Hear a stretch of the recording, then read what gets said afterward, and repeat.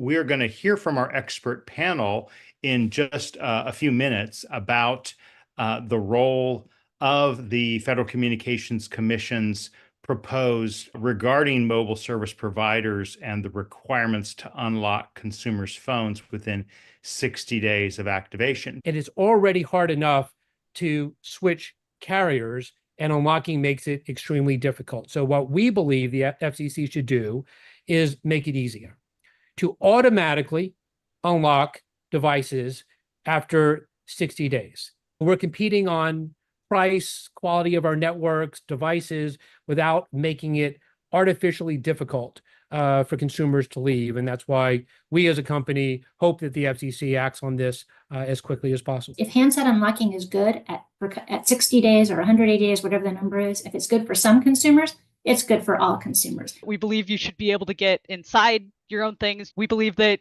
cell phone locks are anti-consumer, and we're calling for their removal entirely. Phone unlocking obviously promotes competition and the ability for people to switch. Having locks that are difficult for consumers to navigate are bad for consumer choice. It's bad for competition between companies. It means that consumers can't freely move from one carrier to another when situations dictate it.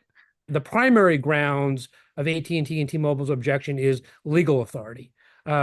We believe, and others have commented as well, that the FCC has clear legal authority to regulate the nature of services as it relates to our FCC licenses under Section 303B. And automatic unlocking really does have to mean that, you go to sleep one night and you wake up and then your phone is unlocked with absolutely no action or intervention taken on your part. A right is meaningless if you don't know how to exercise it, and you run into all sorts of problems. I'm really heartened to see that we're all in broad agreement on the importance of eliminating confusion and automatic unlocking.